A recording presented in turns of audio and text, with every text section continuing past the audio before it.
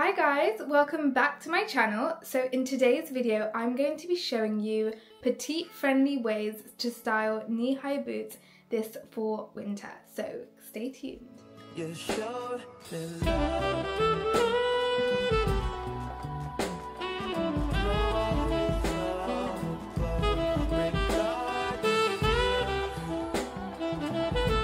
So before we get into the video, I'm going to give you a few tips that will help you find the perfect pair of knee-high boots that will look best on you. Now, I personally find it so frustrating when people just think, oh, you're petite, so that just means that you have small legs, and that could not be further from the truth. Only because we're petite, it doesn't mean that we're all one shape, right? It's super important to know what sort of body type you are. You could be hourglass, you could be pear-shaped, you could be apple, you could be more rectangular. Knowing which one of these you are is super important when it comes to finding the boot that's the most flattering towards your body shape.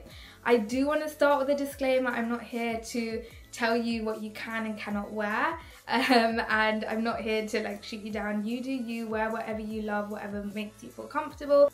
I'm just giving you a bit of advice on how to maximize how you look and how to really dress the best and most flattering way for your body after many years of trial and errors on my own petite frame. The first look that we have here is a cape that I've paired with a black ruffle skirt, my tights and my Givenchy shark boots. So the shark boot, it's such a beautiful boot. It's actually my favorite boot of all the ones that I own. And normally I would say I would stay away from very squarish boots. However, there are a few things that make this boot so beautiful and make me love it. First of all, I love the fact that it sits almost just at my knee level. Now normally I don't like it when it sits at this knee just below the knee because I personally have quite wide knees. However, because it's not so tight and it sits, there's a gap between my knee and the boot itself, it actually ends up elongating my leg, and this is something you want to look for if you've got a chunkier or wider thigh. The other thing is that because I've got quite slim calves, I like that from the side profile, it's got a slim rectangular look because again, that's elongating the silhouette. So these are small things that you want to be looking for if you are petite. Try stay away from anything that's much further below the knee because it can actually end up making the calf look a lot shorter and a lot stumpier. And obviously if we're trying to elongate the leg, this is not ideal. But overall, I completely love this outfit. I love how the cape works. It looks so elegant, so classy. So you've seen me wearing this without a belt. I definitely prefer it with the belt. It still looks great without the belt. I love the oversized look. However, if I want something that just looks a little bit more tailored and just to elevate the outfit a little bit, it's always nice to have something that shows your shape, right? It doesn't have to be skin tight, but having the belt just means that it gives you a bit more shape, a bit more figure, and it just makes the outfit elevate just a little bit more. And there are small things that I've done as well. For example, matching the belt buckle to the buckle of the shoes. All of those are little details that just help elevate an outfit and just finesse it a little bit more. Let me know what you guys think. Do you prefer it with the belt or without the belt? So the next look that we've got are these white stiletto boots, and I've paired it with a white knit ruffle skirt and a blue knit vest top. I love the knit fabric for autumn fall. I think it's such a great fabric. It's warm, it's cozy, and it just looks very stylish as well. Now, stiletto boots are one of my favorites for my petite legs, and that's because it does a great job of elongating them and just making the leg look a lot longer. I personally find that stiletto boots are great for most petite frames.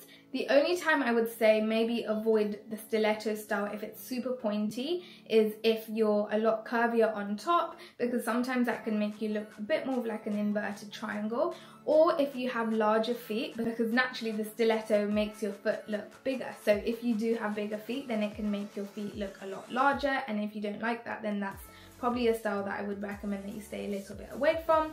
However, I do still think it looks great on most petite people in terms of elongating the leg Again, we're sticking to the rule of keeping the boot sort of at knee level so that we don't shorten the calf. Now the stiletto boot is definitely a lot more of a dressier boot.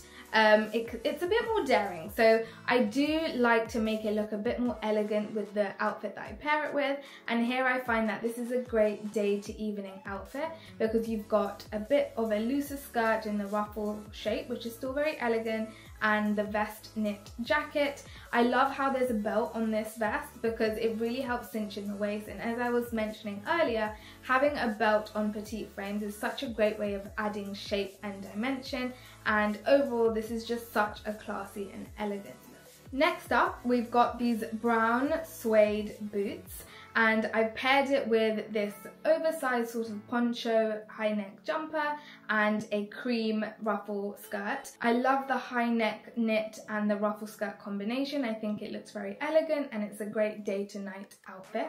Now, going back to the boots, these are actually some boots that I purchased, I would say about 8 years ago now. So this is an example that I wanted to show you how we can really choose our boot choices wisely to flatter our body shapes. So these boots have got a round toe, so automatically you can see how this definitely makes my foot look smaller. So if you have a larger foot, then it's definitely a good option for you. The second thing is it's got a chunkier heel. I still love a chunky heel, but this is why I've opted for a high neck sort of poncho-y top because it balances a lot better. So if you are curvier on top, then I do find that having a chunkier heel will actually look a bit more symmetrical and it ties in better as well. The other thing to mention is that there's quite a bit of ruching with the suede shoe, and again that is something that if there's too much of, it can make the leg look shorter, so that's another thing to be aware of. However, it's still such a great boot, I still love it, I still wear it, but it's just something that I wanted to show you how if we compare it to, for example, the stiletto, which elongates the leg, this one definitely has that optical illusion of a little bit of a shorter leg, so it's just something to bear in mind when you are picking your boots. Another way to pair these suede boots is with some skinny jeans, and I'm wearing the same knit top that I was showing you earlier. So I do love pairing boots with skinny jeans, and yay, it's a great time to bring the skinny jeans back into our wardrobes. Boots and skinny jeans are a great look to elongate the leg. If you're just on the market for one pair of boots, I would say choose a stiletto if you prefer a more dressier boot and your outfits tend to be on the dressier side, or choose a round toe if you prefer your more casual outfits, because it definitely pairs better with casual fits, but both are still able to be transitioned from day to night. It definitely comes down to personal preference. Next up, we've got these black stiletto boots, another one of my favorites. I feel like I call all my boots my favorites. I just love them, they're my babies. But these black boots are truly great because they're slightly over the knee. So as I was mentioning earlier, I do have wider knees, so I love the fact that these can be pulled up slightly over my knee. If you do have a wider calf, then just try and look for a boot like this that has a lot more stretch. Leather is such a great material for that because it will stretch over time and with wear, and it just hugs your own leg to perfection. So it's always good to opt for an actual real leather boot compared to a more plasticky one. And here I've paired this with a black ruffle skirt and a green jumper. So this is such a lovely classy outfit. Again, a great way to wear it during the day and then transition it to night. And as you can see, because it's gone slightly over the knee and I've paired it with the black tights and black skirt, it really elongates my leg, and that's the effect that we want. Plus the stiletto, all of that just makes me look a lot taller, which is great. Not that I don't love my height, I do, but it's nice to have longer elongated legs, yeah? So yeah, this is how this outfit looks. Another way in which I've planned this outfit, which it's a bit too warm right now, but I'm just preparing you for winter, is with my favorite jacket from Charlotte Simone. I love fur and boots, and I just love the whole glamorous look.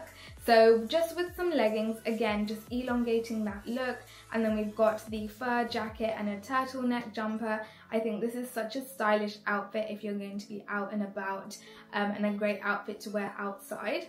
Now, as I mentioned, I have an hourglass frame, but already, can you see what I was talking about where you can look a bit like an inverted triangle if the top is a lot fuller? So this would also look quite nice with a chunkier boot or a chunkier heel as well, because it would just balance that outfit and just give it a bit more symmetry. Next up, we have my black chunky boots. These are probably the boots that I wear the most, simply because of how comfortable they are. They are very versatile. Obviously, you've got the boot style, which dresses up any outfit, but because it's a bit more chunky, it's less sort of formal, and it means that you can just wear it in a more casual way. So here I paired it with my off-the-shoulder grey jumper, my grey knit skirt, and my black tights, and I just think it's such a great winter outfit. Super cozy, super cute. You can obviously wear some more like opaque, thicker tights if you wanted to make it more comfortable and a lot more warmer, but overall it's just such a lovely outfit. Now, I do have feet that are, they're a size 36. They're not big, they're small, obviously, but for my figure, they're actually on the larger side, so I was a bit apprehensive in terms of the chunky boot, but I actually really like how they paired. They do look a bit chunky, but this is why I like to wear it with something like leggings or tights just above the boot, because it breaks it from whatever you've got on top, so it can be a bit more oversized, which tends to match the chunky style a bit better, but it just means that it doesn't look too oversized and it gives it a bit more shape. The only time I would tell you to maybe stay away from this is if you have a lot larger feet, but otherwise I think it looks great on a petite frame, and if you style it well, then yeah, it's a very cute and fashionable outfit. And finally, since it's fall and prints are in season and on trend, I've got these snakeskin boots. Now, these were actually bought at the same time as the brown suede ones from earlier. We're looking at about 8-9 years ago. So would I buy them again? Probably not. However, I'm just showing you how it fits into this current season's trends. So because the boots are quite out there, I do think the round toe is a good look for this, because it doesn't make it so like bold as probably it would look in a stiletto. And because it is quite bold, it means you can go for a more neutral outfit. So I've paired it here with brown suede leggings, again, which is sort of trending at the moment, suede, and with a white top. Because the white cardigan is quite dressy, it definitely helps the boots look a bit more elevated as well. And as I was mentioning, because we've got the big shoulders, it's nice to have the chunky heel, because that just means that it's a lot more symmetrical and it ties in together. But let me know down below, do you guys like printed boots, or would you rather have something that's more plain or a different material? So there we have it. We've come to the end of this video. I really hope that you liked this video and found it useful, and I hope I've been able to impart some of my knowledge on you when it comes to finding and purchasing the best sort of knee-high boots for your petite frames. If you like this video, please don't forget to give it a like. Do subscribe to my channel, as I have plenty more petite styling hacks coming your way. And yeah, just follow me on TikTok, Instagram, YouTube, and I hope to see you all on my next video. Kisses!